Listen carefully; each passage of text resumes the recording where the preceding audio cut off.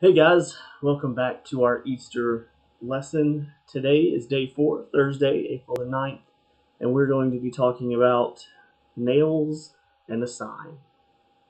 In the story of Jesus up to this point, Jesus has, been betrayed by his disciple Judas, has gone on trial, has been tortured, whipped, made to carry a cross, and now we find him at the place where he would be nailed to the cross. The Bible calls it Golgotha, which means the skull, but it was just a hill on the outside of town. And here Jesus is with his cross, and the first object that we have are nails.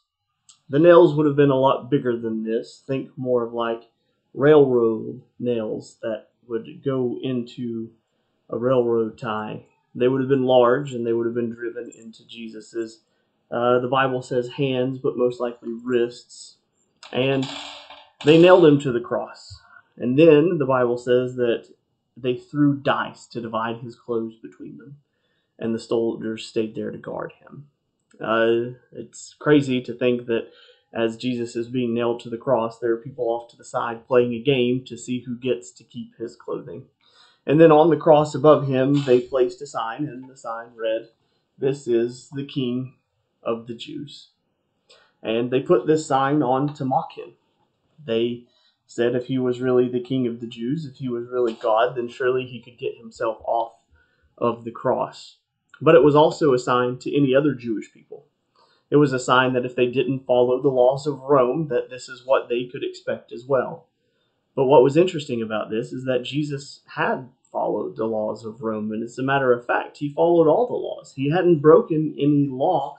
He was completely innocent, and yet he was put on the cross anyway.